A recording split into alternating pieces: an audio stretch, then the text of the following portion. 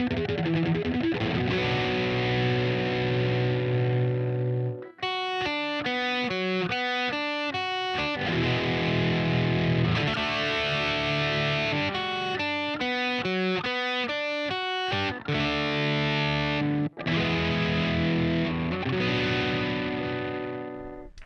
guys, it is Carl Brown for guitarlessons365.com. Today we're going to learn how to play White Wedding by Billy Idol. So we've got a lot of guitar layers in this one, but they're all pretty simple guitar parts.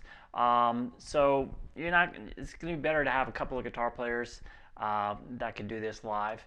But I'll still show you all the different parts there. So let's start here with this intro. We're in standard tuning, and it starts just with a...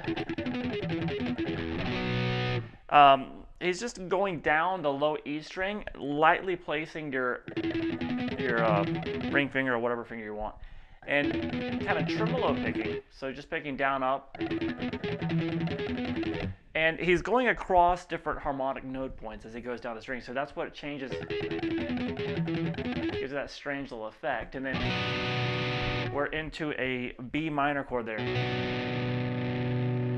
B minor is a bar at the 2nd fret. 3rd fret there on the B string, 4th fret on the G and the D. All right, then we get to the main riff of the song.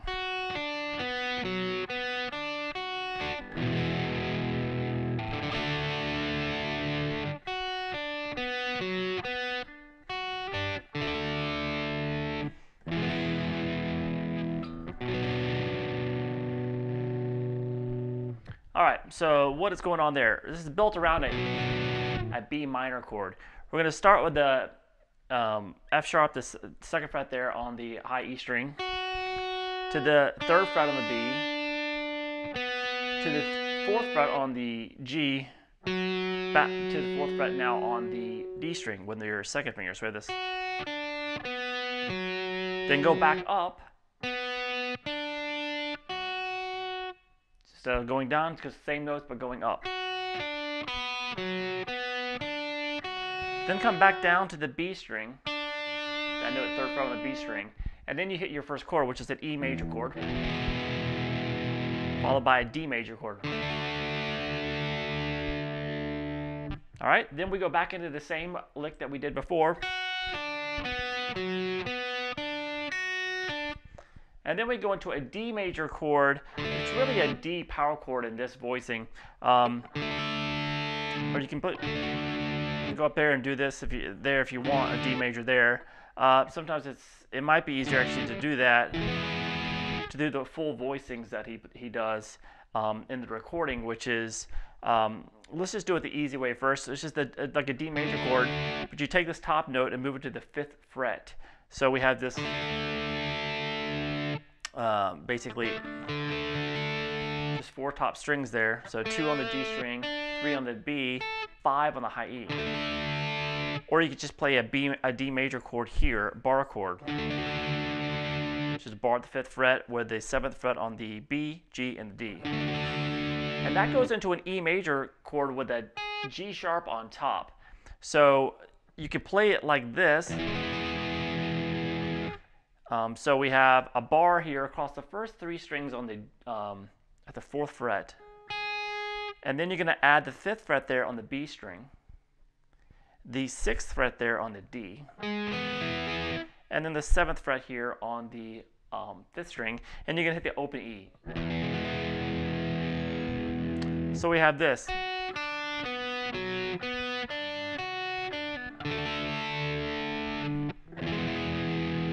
Now you might want to cheat it a little bit. Instead of getting the low E in there, you can actually hit the low E and then just kind of play it like a D major chord on these top 3 strings up at the 4th fret. Just kind of brush that low E, and it kind of makes it easier. So you can go,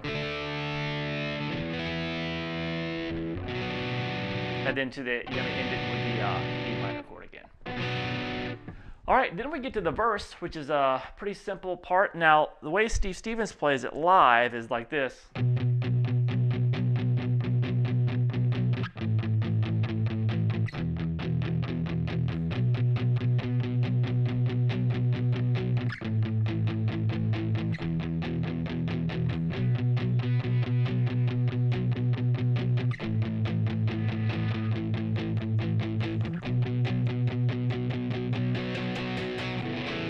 All right, so that's just power chords here at the 7th fret on the low E string.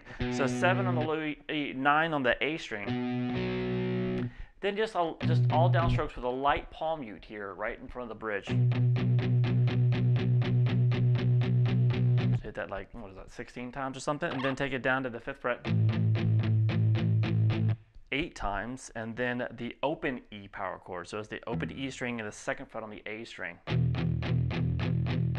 8 times as well. So then you just go back between those 3 chords.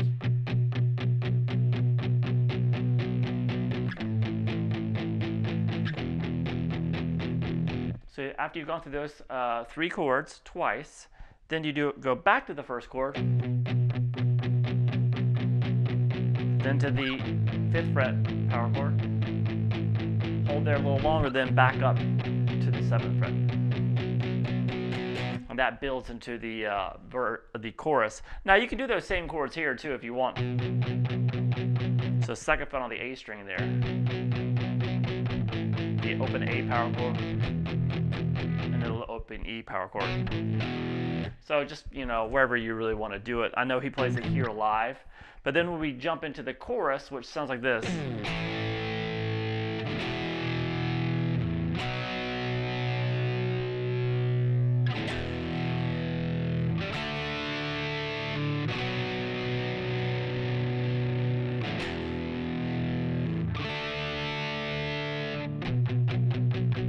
Back to the muting there. So we have just an open A power chord. Just hit it once, let it ring. Then an E power chord, so it's the open E string with the 2nd fret on the A string.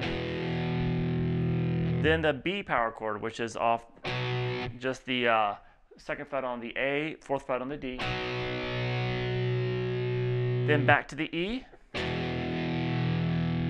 And then to a D power chord. The way you want to do this is just the open D string, the 2nd fret on the G, and the 3rd fret on the B, and then back to the B. So we have it like this so far: A, E, and B. Now we're going to go back to the E, into a D, and a B minor. Take the full B minor chord there if you want. And then we're back to the E. And then we're going to end it with that D with the 5th fret there on the high E. All right, so then we work our way back through the verse again, the same little, but there's a guitar overdub with it. This is where you have a second guitarist help you out, and that they're doing this.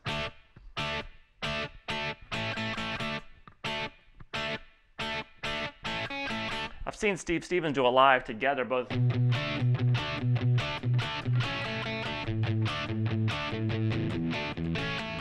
Kind of something like that, but it's not really how the recording is, so we'll kind of stick with how the recording goes. So we're going to stay here at the 2nd fret on the G and 3rd fret on the B. So just play those 2 notes 4 times. Now every time after I play, I'm just going to release the pressure, so it kills the sound. So we have this. And then just move down to the 2nd fret on the B string, along with still the 2nd fret on the G, and hit that 3 times, and then back up to the chord you were at before, just once. So we have this. So all together.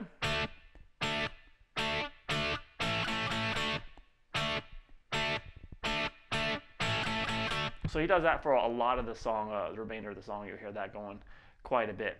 Now we have a kind of guitar solo section, which is pretty much the main riff of the song with a little extension at the end of it. So we have that main riff. This is at that 1 minute 56-second mark of the song, by the way. So we have this. Same thing we saw earlier, the main riff.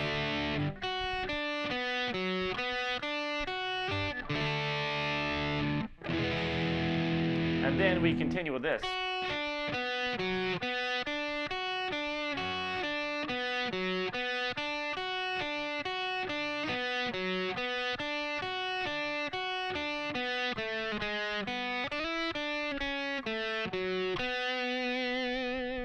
All right, so just let me show you after the main riff section that you already know. So it's just repeating this main lick that we did.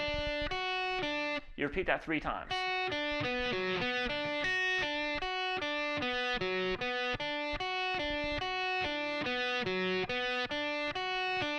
And then from there we have the last one. He does this little extended ending to it. And I'll work you through those notes. It starts the same way. Now when you get to the G string, the 4th fret, then go 2, 1. Then an open B string, and then slide into the 5th fret on the B string. Then play 3, 2. So this so far.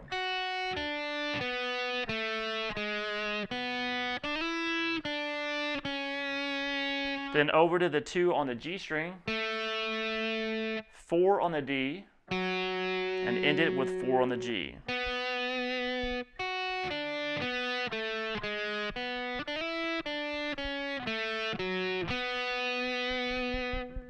All right, so then it goes back into the same parts of the song you've seen before. There is some overdubs at the very end of the song. There's just a couple of bends that you'll hear in there. There's one at the 13th fret on the B string. And then there's one at the 4th fret where he just does like a half step bend. 4th fret on the G, half step bend and release. And then he just continues it with the dive bar with it. All right, so that's about it. It's a fun song, really catchy and not very difficult guitar parts. Hopefully you'll have a second guitarist help you out with it as well. I'll see you again soon for guitarlessons365.com.